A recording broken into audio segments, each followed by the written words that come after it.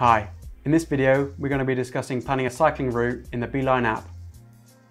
You can choose from your favourite places, saved routes, or Strava routes if you have it connected. Otherwise, plan your ride by tapping the button at the bottom of the screen. Set your end destination by tapping the search. You can type in here or choose from your previously searched. You'll notice that your end destination is currently selected. Deselect by tapping the map.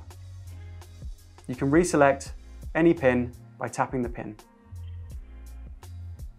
To add a stop in your journey, tap along the journey. You can move where the stop is by dragging or using the search.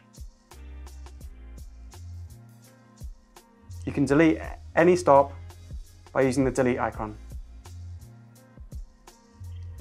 Beeline will give you a maximum of 3 routes. Fast, which prioritises the shortest, simplest routes, but may contain fast traffic and tricky junctions. Balanced, which is fairly direct and uses well-rated roads and cycle paths where possible. And quiet, which keeps you on well-rated roads from the Beeline community, and though it may feel longer, you'll ride some great roads. Finally, compass mode, as the crow flies. The arrow will point directly to your next destination or waypoint. For cycle routing, always make sure you have the activity type bicycle selected in the options. Today we're going to ride the fast option. Simply tap go to begin.